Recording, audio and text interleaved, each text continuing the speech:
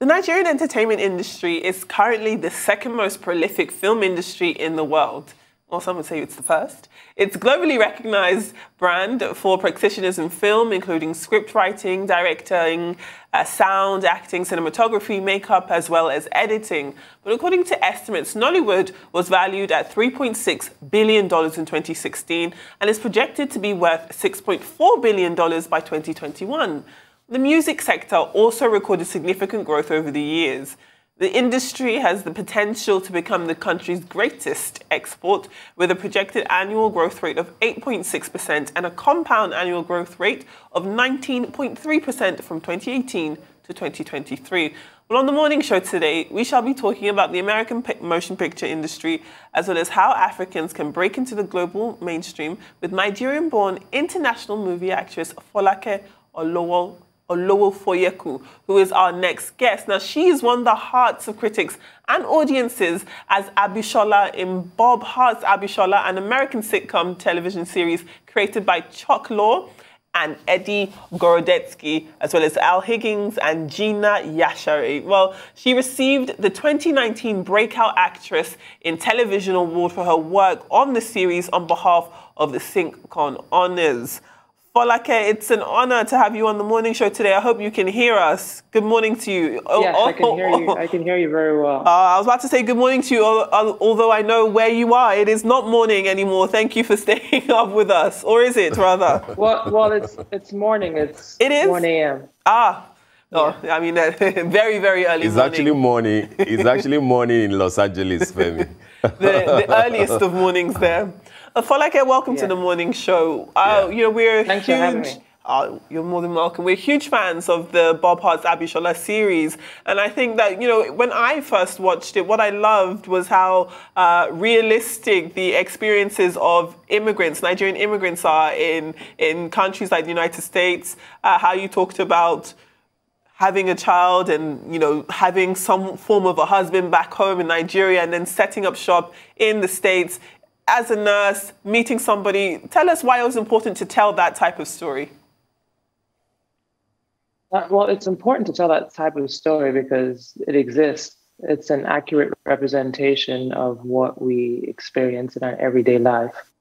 That's why it's important. It's also important that we are making sure that these stories, when we embark on them, are told as authentically as possible. It's important for us to have people who reflect the characters we're writing about in the writer's room and behind the scenes, making sure that everything's done accurately and for the greatest good. Go ahead, Steve. All right, Folake, good to have you. Hey, Steve, how's it going? My man. All right, thanks. But let me ask you this, Folake. I mean, Bob Hearts Abishola is big here. You've got loads and loads of fans, you know, here. And I see that the new season that is on, there's even a lot more in terms of Nigeria's culture that you've packed into it, the wedding scenes, the dances, you know, and the program makes good use of Nigerian music. I'd like to ask you, is this a deliberate thing, and how do you feel playing such a role, projecting the Nigerian, the African culture abroad to, you know, on the highest of the global stage? What does that make you feel, like an ambassador or something? I feel very proud. I feel like the steps that I took that led me from Victoria Island to Los Angeles were worthwhile, especially considering the sacrifices I had to make. I had to leave my home and pursue my craft in a foreign land, pretty much start from the bottom. And it's gratifying. I'm trying to remember the rest of your question, but it feels great. I don't feel necessarily like I'm an ambassador, because sometimes that can put undue pressure on you. I see myself as having a platform and able to give opportunities to other people in Nigeria who are interested in the arts, either by the work that I'm doing or by actively creating a lane for them as well. I mean, still on the topic of including culture within this comedy, as a Nigerian yourself, you'll obviously be well aware that, parts of Bob Hearts Abishola, you'll have actors, speaking in Yoruba, of course, they'll be translated in English. Do you ever feel as though perhaps in the writer's room or when you're reading your scripts, there are some scenes that don't make cultural sense that you'd have to use your own personal experience to correct? Or have the writers been able to knock it out of the park per se? How involved are you in making sure the authenticity continues? Well, it's a team effort, right? The writers are brilliant at what they do. The creators and the writers, I mean, they do an amazing job. When I'm in the room and I do come across something that's not accurate, I always speak up. It's always a conversation, at least. Sometimes it's changed, sometimes it's not. You have to remember that while we are depicting a Nigerian woman's experience, it's also her experience within America, and then the audience for the show is primarily in America. So there are times when it's half and half. There are times when I'm saying something in a Nigerian accent and it's not intelligible enough, so they need me to just insert like an American accent with just that word, and it makes sense because the people who the show is made for, the American audience that it's made for, need to understand what we're talking about and what we're saying. And then there are instances like in the wedding scene, I pitched the idea. I was like, the very end of this scene, it'll be really cool if we just turn the lights off and say, and then bring it back on and be like, yeah, NEPA. Up NEPA. and they love that. Yeah, up NEPA. And they love that. And we kept that. So it's teamwork. It's a give and take, but most of the work is done in the writer's room. All right, Folake, the part of my first question that you didn't get was the heavy usage of Nigerian music, contemporary Nigerian music, yes, which is good business as far as intellectual property and, rights are concerned. But I'm also interested in the part of how the scripting works for Bob Hearts Abishola. There was an episode that I watched where you were basically translating to Bob the meaning in Yoruba of certain words. But then I'm wondering who does this translation for you? I'll give you an example, Folake. When Bob asked you, yeah, how do you say I love you in Yoruba? And you said Muferoe. And I'm like, no, Folake, that's not quite correct. I love you will be Munife, not Muferoe. Muferoe will be, oh, I like you. That kind of a thing. So I'm wondering, I mean, the stage is big. So when you communicate something cultural to the world, who works on this, the language part of the script for you guys? Well, I'm not in the writer's room. So I don't know who the go-to person is. I do know that we have an expert Yoruba speaker on ground, an Ijesha guy called Bayo. And I know he helps out a lot. But he helps out a lot. But that being said, his role is as an actor on the show. So I would defer that question to the writer's room and the creators, because I don't want to speak for them. That's cool. Yeah. Understood. Understood. I mean, Folake, you are, of course, a black actress, a beautiful black actress, navigating the space. Why, thank you. Navigating the space over there in the United States, which, of course, has its own, racial history, and that must trickle down in all areas of life, especially entertainment. When it comes to you, I know you have a very decked CV when it comes to the different parts you've played across a whole spectrum of dramas, sitcoms. Have you experienced racism? Do you think it's harder to navigate Hollywood as a black woman? What has your experience been like? After living and surviving in Nigeria, I don't think that anything else can ever be harder. from busing from VI to CMS to Relay to try to get auditions and all that stuff, went without your family's backing. So that was the mindset I was coming from. I was coming from nobody I love believes in what I'm trying to do. How do I escape and fulfill my purpose, my calling, what I know is my calling in life? And coming from that point of view and going to America, it was instant tunnel vision. If there was racism, I didn't care.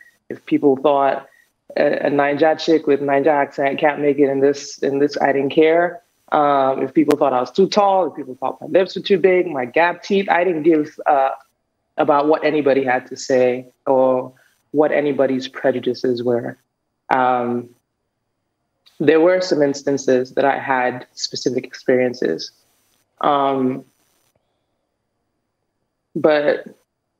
again, tunnel vision. And also having dealt with the prejudices that I'd also dealt with in Nigeria from people who look like me, who talk like me, spoke the same languages that I did. It didn't have as much weight when I went to a foreign country and experienced those same things, if that makes any sense. But in general, I was so focused on the task at hand, if you will, and just making it in this world and surviving as an artist. So all the other stuff was just noise, and I tuned it out. Folake, before Steve comes in to ask you his next question, we will take a short break, and when we come back, we will continue on our discussion with you. Please do stay with us.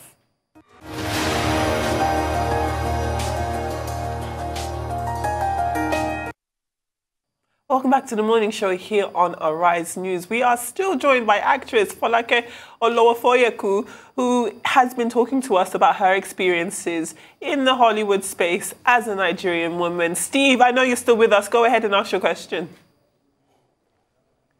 All right, thanks, Adefemi. Folake, I mean, basically, your story is inspiring, and I think that it will serve as inspiration for many young Nigerians who think that, I mean, the thing about talent is that unlike the subject we discussed before now about the brain drain affecting the medical sector and the health sector, unlike that sector, for the art and the creative industry, people just want to fly, people want to travel.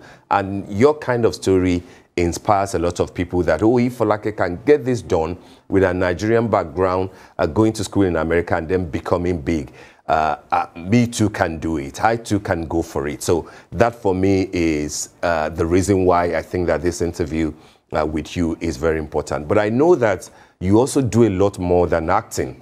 Your music part, for example, is something that I know you like to talk about, especially your new single, which curiously you titled Ehen Ehen Okay Okay, in which you play the electric guitar, but more importantly, it's also a kind of remembrance to, in the memory of those who lost their lives and lost property during the NSAS. Tell us about this new single and the music part of your career.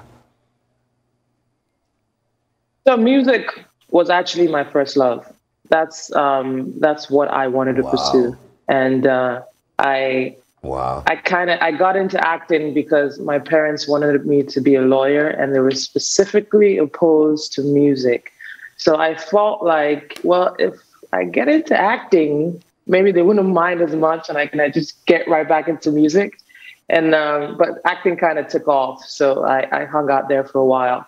And music now is something that I pursue passionately. When I have extra time, I dedicate it to that. The name of my new single is called Okay, Okay. And I wrote this song about 10 years ago. And I do play electric guitar in it. And it's unfortunate that it's still relevant. And so I released it on October 20th, 2021, a couple of days ago, in remembrance and in dedication to the amazing, amazing people who are standing up against the atrocities and the unnecessary conditions that one has to experience in Nigeria. That has been going on since I lived there. It's still going on today and seems to be getting worse. I mean, 500 and something naira to $1. That's crazy. That's unbelievable. So for the song, I kind of just approach it from each person's perspective, from an average man, from a mother, and from the perspective of the policeman as well, who I feel are, while also sometimes being a part of the problem, are also victims as well. And I'm hoping that we can find a way out of this soon. It's gone on for too long, and Nigerian people deserve better. Absolutely, they do. They do. Thank you very much. Is that an activist? Is that an activist, Folake speaking? I sense a bit of, activism in what you've just said. I've never been able to tolerate injustice. I don't like unfair situations personally, and when I see somebody else experiencing it, it's unnecessary. We always a majority of us are approaching life from a place of scarcity, but that's not the case. There's abundance. There's enough to go around. There's enough to go around, and in sharing and in giving and in equal balance, give and take, that is where we find our joy. And I try as much as possible to come from a place of love, to speak from a place of love. And so when I see atrocious things like what we saw happen on October 20th, 2020, what we saw happen, it gets me heated up. Absolutely. So maybe that's the activism you see. Absolutely. Thank you very much for that, Folake. I know that you've spoken a lot about your family and how when you broke out into the entertainment industry, so you almost felt a bit like a lone wolf. None of the people you loved, you said, loved what you were trying to do. And I'd imagine that when you have a father like yours, who was a very prominent lawyer fighting for Nigeria's independence, and then you having so many siblings, perhaps, you taking this leap of faith was unexpected. I'm also hearing that you were quite an avid basketball player in your youth. Is that still the case? Do you still dibble-dabble on the basketball court? I do. I still play. In fact, I've taken it upon myself to go back on this challenge, and I'm trying to dunk a basketball. But yeah, I played for college. I played for college in New York when I went out there, and I love the game. I really do. I can play that all day.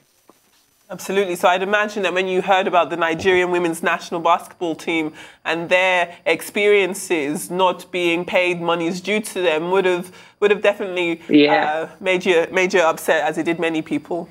I actually, that's the first time I've heard about that. I thought you were going to talk about the amazing work they've been doing in the sports arena. I never heard about that. Just this week, they had released a video as a team talking about, tens of thousands of dollars not being paid to them after winning different tournaments. Monies that had been donated by 3 Nigerian banks also hadn't been paid to them. And, I'd reached out to the sports ministry, and they said that, they have the monies, nothing has happened to them. They're just waiting for the players to turn over their bank accounts. And, it's a similar story we hear a lot when it comes to cherishing, Nigerian athletes. It was at the recently concluded Olympics, there was issues with, Nigerian athletes not being able to get their sponsored clothing. So I do think that there's definitely room for a lot of improvement. Yeah, that's very unfortunate. And if I'm going to speak the language that people who would hoard the money that these women so rightfully deserve, but I'm going to speak that language for a second. Consider if you invested properly into these women, into these athletes, and put them on a level where they're competing and people are hungry to see the work that they're doing. Imagine how much money you would get if you properly invested in the talents of these people, instead of having a situation like me where I have to leave the country instead of stay home and representing my country. just consider that there are different ways. There's a better way to do this. If money is still the end goal, there's a way. Again, it's about balance, give and take. You're holding on to what, like 10,000 naira, and then you could possibly invest in this ladies and make 100 million. Like, think, man. Absolutely. Mm. Mm. Go ahead, Steve. All right, Folake, I know you. I know you were in Nigeria. You were in Lagos around June and early July. I'm always in Nigeria. And I am. I'm allowed limited. I'm aware that you recorded. Oh, say that again. I said I'm allowed limited. That's where did you eat abula? I don't know. I don't know really? If I want to name drop, but let's just say like I was enjoying abula every day. There are actually a few good places where you can enjoy abula, you know, in Lagos and a few other parts of the country. Yakuyu. You can't, Yakuyu. All right. Now, I was going to ask you, when you came, I think you recorded about 2 videos, which again comes back to your music career. My question to you, Folake, is where is this headed? Are we looking at a music career that you are maybe trying to come back here and compete with the Tiwa Savages and the Yemi Alades and Thames, etc.? Or are you focusing essentially on the American market where you're already a big star? Big up to Tiwa Savage, big up to Thames and Yemi Alade doing that thing. I have a lot of respect for the women making waves in this industry, both in acting and in music. I don't have a plan. I didn't have a plan for acting. I don't have a plan for music. I operate on intuition. And intuitively, I take steps. And the steps have led me to my show, and it's led me to making music. Intuitively now, I know that my goal, what I want to do, at least for the short term, is build a team of people in Nigeria, a team of creatives that I can work with, that I can use the platform that I have here in America to elevate. And I've actively been looking, hence the music videos that I was working on. It's a passion project, but it's also an endeavor to find a core group of artists who are dedicated to the art, as opposed to a quick bucks, who are passionate about the work and the quality of the work that they're doing. And I found a couple of people, and I'm going to keep looking. I think Nigeria is full of so many talented people, and if this platform I have in America can be of use, and I would like to be able to give back in that way to those who are deserving and are willing to do the work, good quality work. So in terms of music, I'm going to keep making music. I have a couple of producers that I'm really feeling out there in Nigeria, and my music has to be made in Nigeria. I've tried to make it out here in America, but you need to understand what I'm saying. You need to understand the experience that I'm coming from. And I'm going to keep making music with them and just keep sharing it with the world. Folake Olowofoyeku. Just a quick one, Folake. It's so nice to hear my name pronounced. Just a quick one, Femi, if you don't. Thanks a lot, Femi.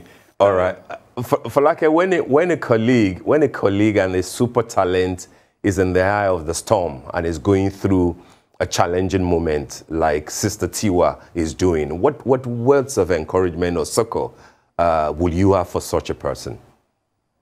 What's going on? Oh, a leaked tape, a leaked sex tape that is out there, and it's all over the place.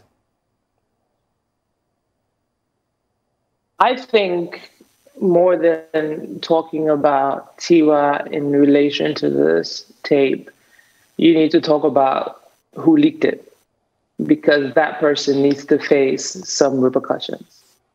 In this day and age where everyone has a cell phone and everyone has access to mass media, if we don't put an end to that, if people can release tapes like that and get away with it, that means they can do the same thing to you. So where does it end?